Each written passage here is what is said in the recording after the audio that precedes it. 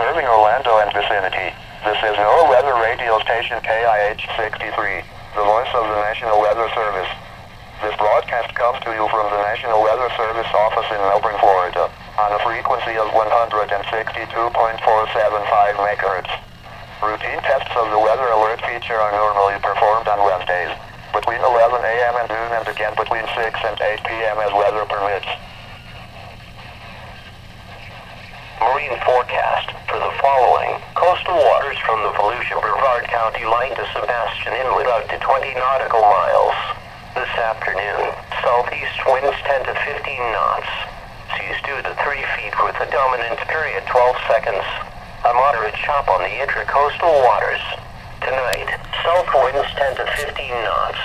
Seas 3 to 4 feet with a dominant period 11 seconds.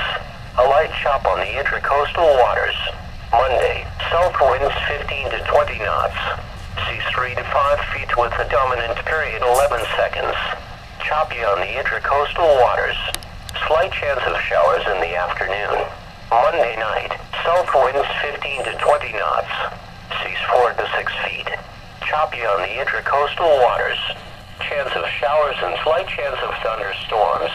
Tuesday, southwest winds 15 to 20 knots. Seas 4 to 6 feet. Choppy on the intracoastal waters. Showers likely and slight chance of thunderstorms.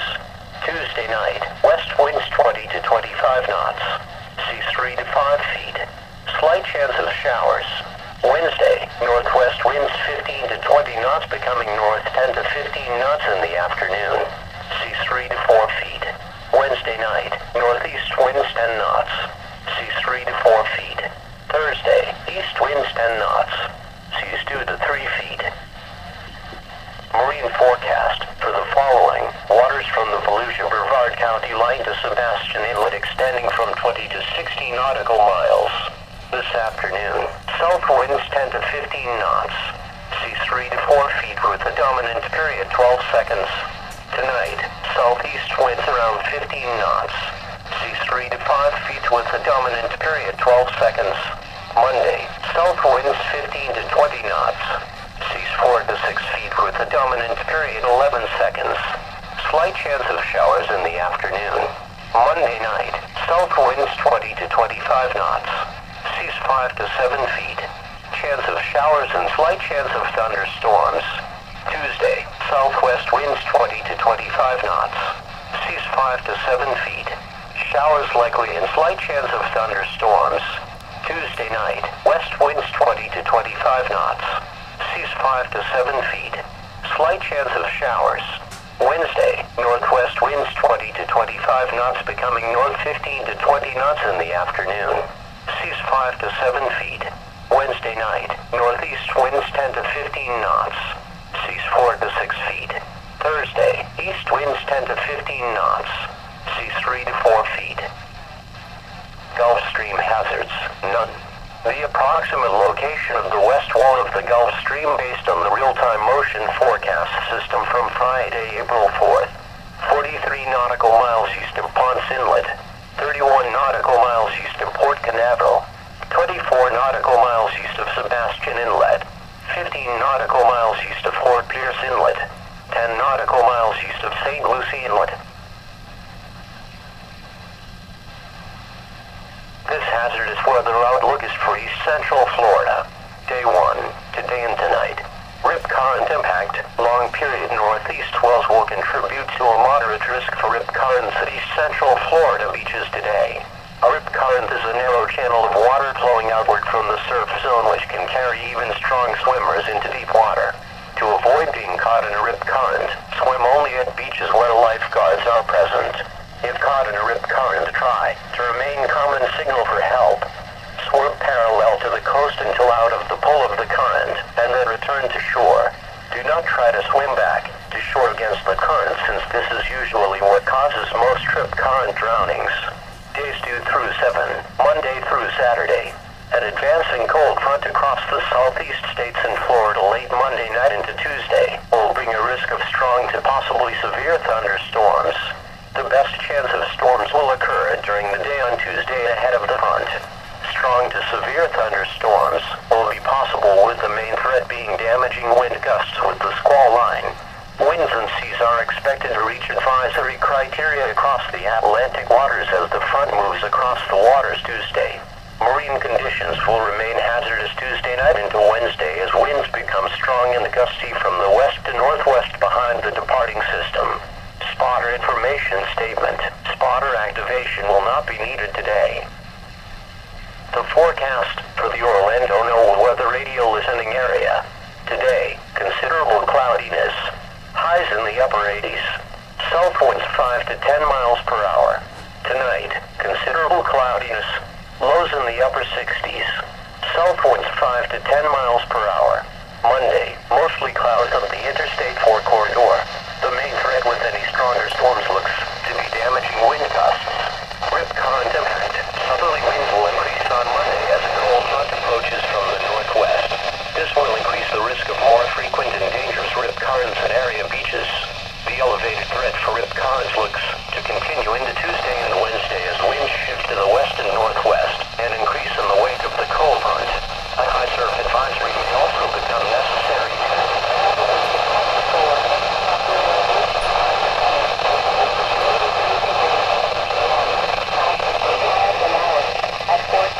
Partly sunny. Temperature 83 degrees.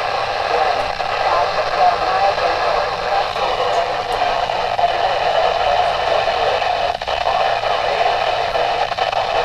South of 13 miles an hour. Gusting to 23.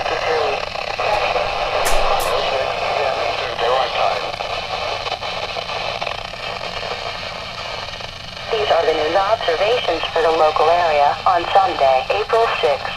At Fort Myers Pagefield, it was mostly sunny. The temperature was 82 degrees, the dew point 65, and the relative humidity 56%. The wind was south at 8 miles an hour. The pressure was 29.99 inches and falling. At Punta Gorda, it was sunny. The temperature was 84 degrees, the dew point 64, and the relative humidity 50%. The wind was south at 14 miles an hour. The pressure was 30.01 inches and falling. At Northwestern International, it was mostly sunny, with a temperature of 81 at St. Pete Clearwater Airport and 82 at Naples. It was partly sunny, temperature was 77 degrees. Settlement points recorded southwest and 13 knots. Temperature was 77 degrees, cloudy, with a temperature of 78 at Tampa International and 80 at Key West. At Venice Municipal Airport, it was fair, with a temperature of 77. Marine reports along the coast and offshore buoys. 100 miles west of Bayport, winds were from the south at 8 knots. 71 degrees. Air temperature 72. Wave height 2 feet. Wave period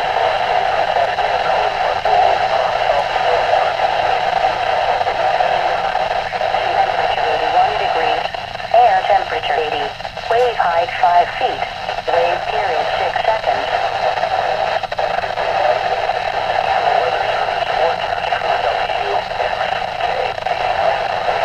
Visit the National Weather Service in Miami website at www.weather.gov/Miami.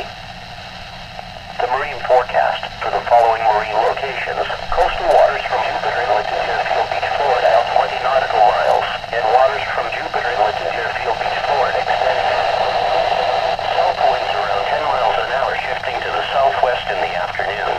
Tonight, mostly cloudy in the evening, then becoming partly cloudy. Lows in the upper 60s. Southeast winds around 5 miles an hour. Coastal waters light chop. Tonight, east-southeast winds 6 to 11 knots, becoming southeast 12 to 15 knots after midnight. Seas 2 to 4 feet with occasional seas to 5 feet. Dominant period 11 seconds. Intracoastal waters a moderate chop. Monday, south-southeast winds 11 to 16 knots. Seas 2 to 4 feet with occasional seas to 5 feet storms. Highs in the lower 80s. Showers. Monday night, south-southeast winds 15 to 20 knots. Seas 2 to 4 feet with occasional seas to 5 feet. Dominant period 9 seconds. Intracoastal waters a moderate chop. A chance of showers. Tuesday, southwest winds 14 to 19 knots along the coast to south-southwest 18 to 23 knots.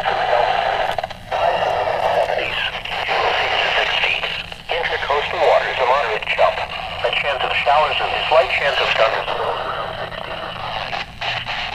Synopsis. High pressure remains in place over Florida, 29 knots in the Gulf Stream. Along the coast, seas 2 to 3 into Monday evening with its high chances for showers and thunderstorms Monday night into Tuesday. Some storms may be strong to severe. Your coastal waters forecast for the WXK83 listening area for the following marine locations. 17 knots along the coast to northwest 19. That is weird, folks. I was just listening to Orlando's weather radio.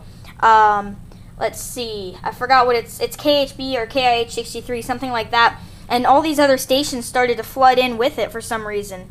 I'm not sure if this is a glitch on the radio's part or if it's the station's part, but I just started to hear Miami on there. So I'm not sure, but this is really crazy, folks. I'll get back with you in just a second once I figure out what the heck's going on.